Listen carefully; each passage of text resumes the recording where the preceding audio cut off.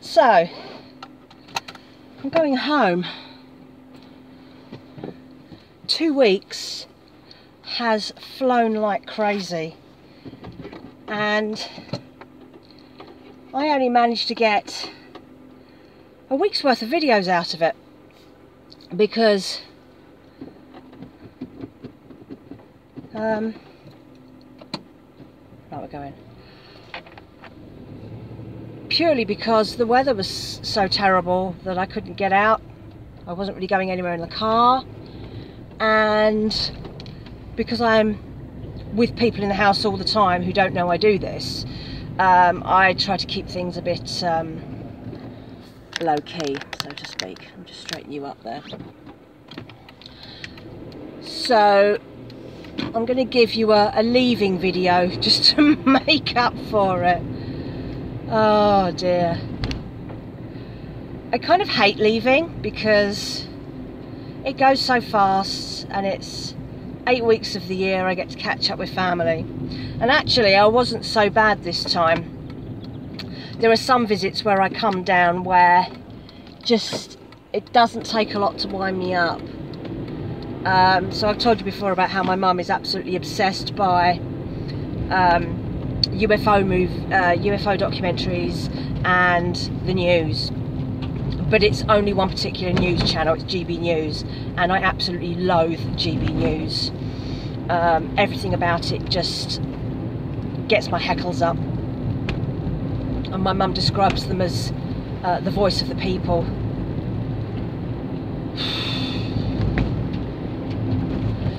And most of the time I avoid it by just not being in the same room as it. So I let my mum get on with that, and I just keep away, and I'll sit in the other room with my laptop and I'll put a YouTube video on or something, and I can tune out to it. But this morning, for some reason, GB News was on at 8 AM. Oh my God. And it wasn't even proper news. They were talking about dentists doing Botox injections, and my mum was getting wound up about that. I mean, oh my goodness. If someone's going to die of stress-related illnesses, it's going to be my mum. I don't know why people insist on immersing themselves in so much tragedy and awful stories and pointless stories. So when they wake up in the morning, my dad always sets an alarm, but it's not an alarm, it's the radio, and it's Radio 4. So they basically wake up to the sound of the news on Radio 4. And then Dad goes into the bathroom and has a shower, and he puts Radio 4 in there. And then he comes out, and then he'll go downstairs, and he'll put either Radio 4 on or BBC News. And it's this constant digestion of really unnecessary stuff. I always feel that if you can't change something, don't let yourself get so involved, because unless you're planning to physically get up and do something about an issue, don't just sit at home shouting at the TV, spouting off at somebody else who doesn't want to hear it. So last night I was in bed, and Mum was running her bath, Dad was getting ready for bed, and Mum had been downstairs watching GB News again, and she came up and she just started on my dad, spouting all these facts at him that she'd heard from GB News about some other subject or other. And it doesn't happen very often, and my dad turned around and said, "Stop." My dad's really good at tuning stuff out. I don't know how he does it. I mean, obviously he's been practicing for 55 years, so at least 55 years, so I'm sure Mum was never like this, but he's really good at tuning out on things. Oh my goodness. And he just said stop, and Mum got really annoyed because she needs her sounding boards because she doesn't stop. But anyway, it all kind of went quiet after that, and Dad went to bed and Mum went for a bath. And it's very rare that I hear Dad tell Mum to just cut it. I mean, if I lived there, I'd find a way to sabotage the TV channel so that she couldn't pick up GB News anymore. I heard about, I think it was a documentary I was watching last year. It was an American documentary about, I don't know whether it was because this chap had found Fox News or because he'd retired and suddenly he had a lot more time to sit around watching the news. And he got hooked on Fox News, which I don't know much about it, but my understanding is that it's absolutely blooming dreadful. So this chap got hooked on Fox News, and it got worse and worse, and this chap was believing everything he read, and his attitudes changed, his politics changed, and he was driving his family insane. And in the end, I think it was his daughter who found a way to untune the TV so that he couldn't get the channel. And after a bit, his attitudes changed, and he went back to being a nice, decent, normal human being again, because he wasn't absorbing all this awful news and being convinced by it all. And I think if I moved in down there for some reason and Mum was there, I would find a way to sabotage the TV channels, because it's not healthy. It does concern me. It concerns me as much as the addiction to UFO documentaries. Honestly, yeah, I don't know. It's a funny old world.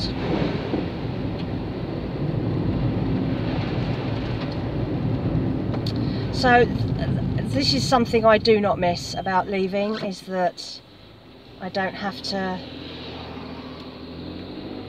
listen to any of that. I can go back to a news-free life, and that's a good thing.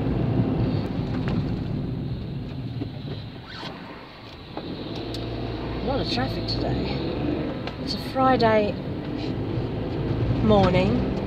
It's before 10 o'clock. I always try and get away early because I'm in between the works traffic, and of course Fridays people tend to come out of work early. Right, so I'm just going to pull over into a garden centre. Oh gosh, what on earth is going on here? Oh, he's going in there as well. Okay, I'm going to go in here as well.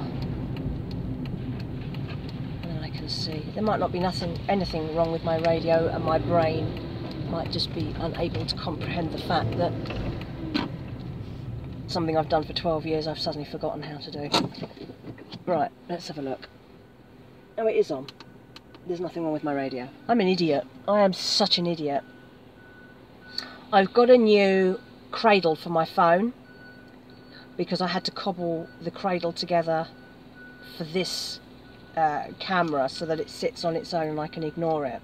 So I've got a new cradle for my phone for my maps, so that when I'm doing my long journeys... Is he stopping there? I think he is.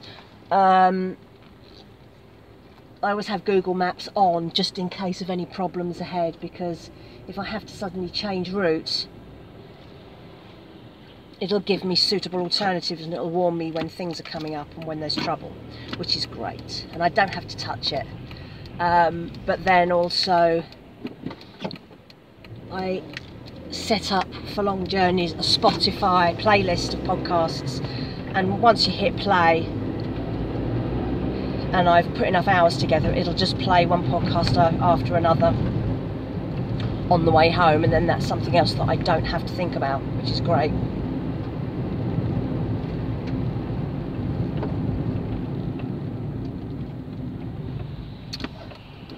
So that gets me all set up for my driving. But for now, I'm just talking at you so that I can fill in the last of my hey, I'm away trips and just talk about stuff. Last night I was thinking about all the things I was going to talk about on the way home, and I can't remember any of them really.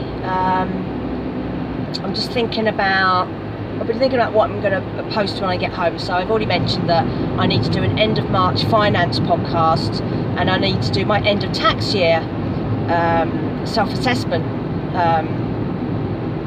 discussion, because it's really interesting to see how very different the numbers look on two different sets. So if you just looked at my earning figures, I have earned enough to pay tax. But by the time you've got rid of all the things that are untaxable, like the universal credit, like the working tax credits, expenses that I've claimed against my business. Why didn't you indicate, you silly person? So dangerous. By the time you've knocked all that off, I only have a profit margin across all my incomes, that's all my incomes, not just my business, of 10,000, or around about 10,000. I'll detail it when I do the actual vlog for it. So I earn enough to pay for my life. Last year my total expenses for the year was just over 13,000, I think it was.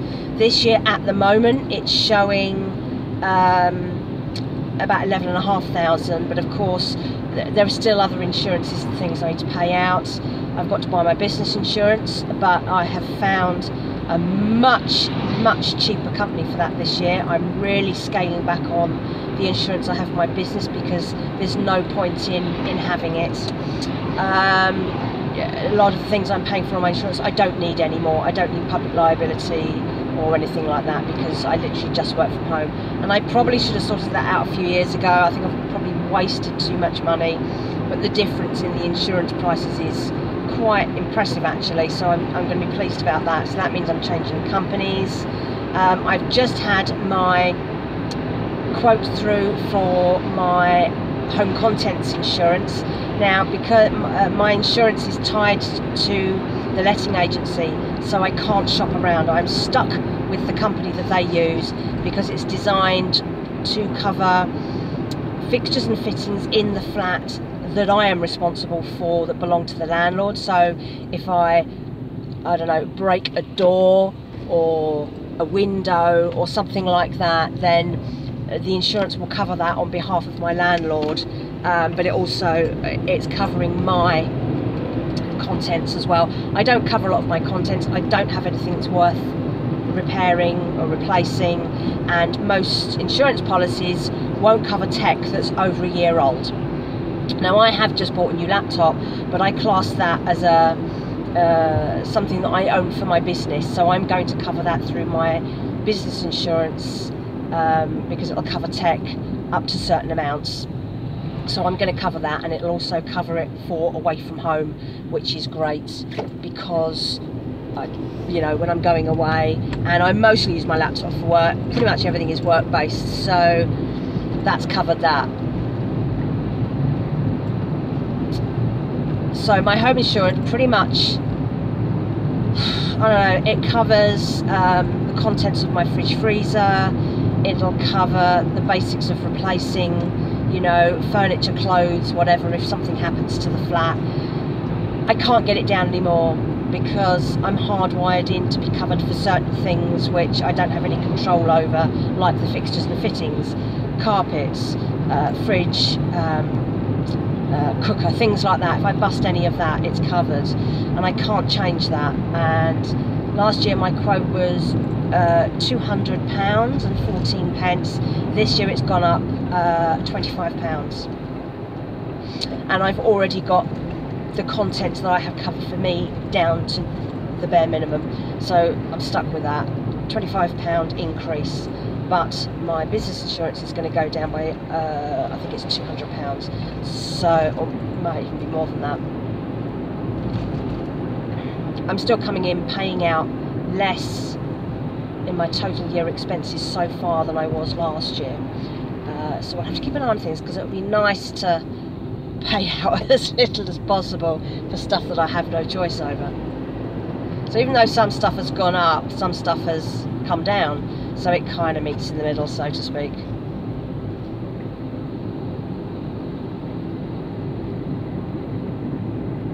I also want to do a post about starting a retirement fund later in life. So any of you who have been following me will know that I started to talk about getting a private pension towards the end of last year.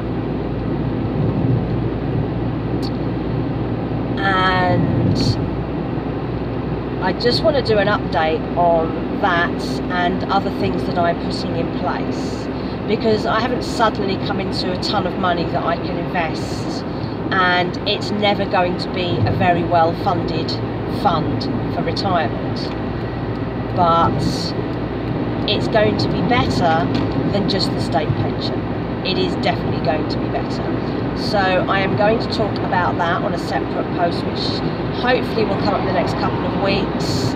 I've got to get home and sort myself out and get unpacked, and I'm going home today, and then tomorrow I have 2 cleaning jobs to do. Oh, that's something that I should mention.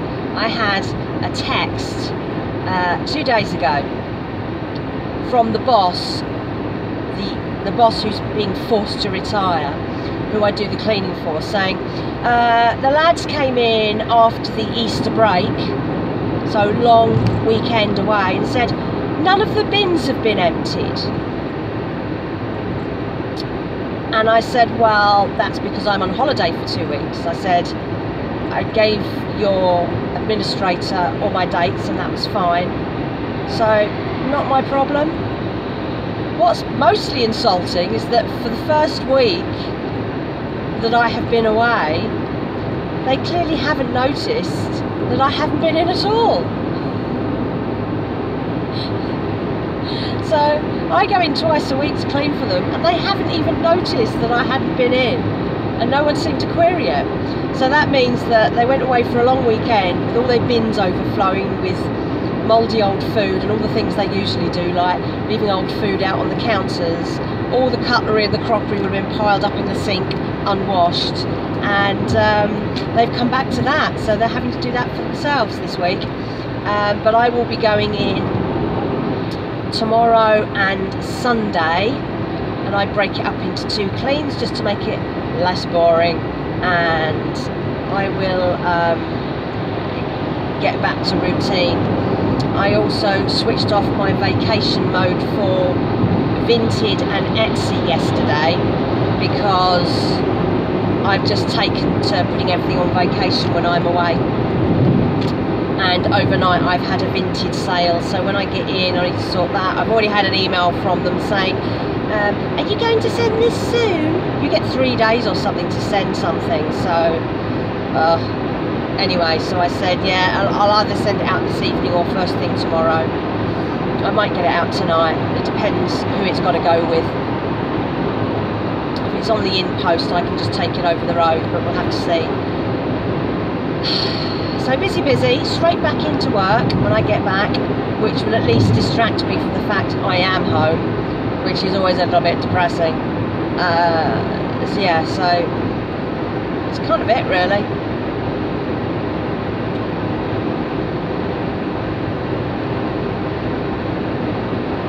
I don't think I have anything else to say. I've gabbled at you for 20 minutes about leaving the south, heading back to the north, back to routine again, and stuff that I'm going to post about in the next week or so. So like and subscribe if you haven't already, as they say, and I will catch up with you again from the north. So normally I'm pretty lucky with my journeys home. They usually come in maybe around 5 hours, which is pretty good for 250-ish miles. Not today. I'm on the last leg of yet another hold up. There have been pockets of hold ups all the way along. I even had to take a diversion off the M5 through West Bromwich, which was not fun.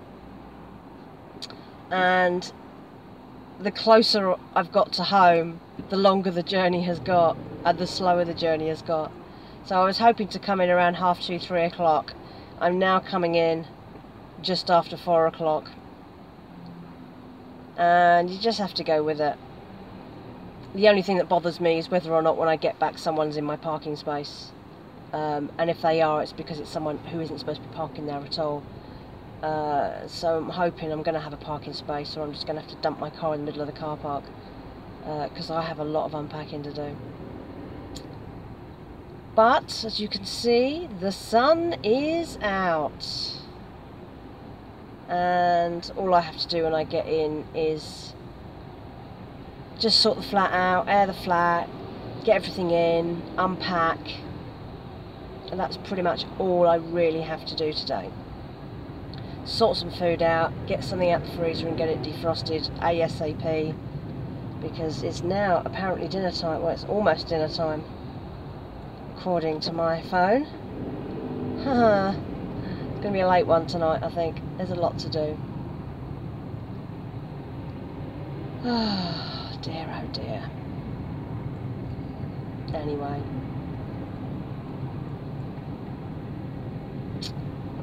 this is a nightmare, and none of it has been roadworks, which is weird. It is all crashes, all idiots driving like idiots and making life difficult for other people. It's not even breakdowns, it's actual crashes, and it's just so annoying because, you know, when I was driving down, I had a few narrow misses with people who were more interested in what was going on their phone than driving safely on the M25 at 60 miles an hour. I had one guy who almost ploughed into the back of me. He was drifting across the lanes. It's like your life flashes in front of your eyes. And I've seen a few lane drifters on the way back, and you just have to really watch what you're doing. Just watch what everyone around you is doing to stay safe on the roads. Don't speed. Keep your eye on the roads.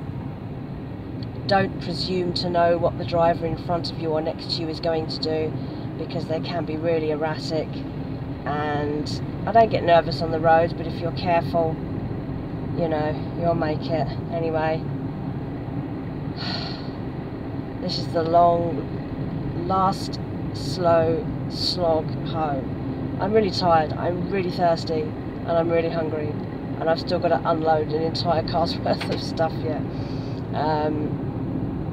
First world problems, huh? I guess.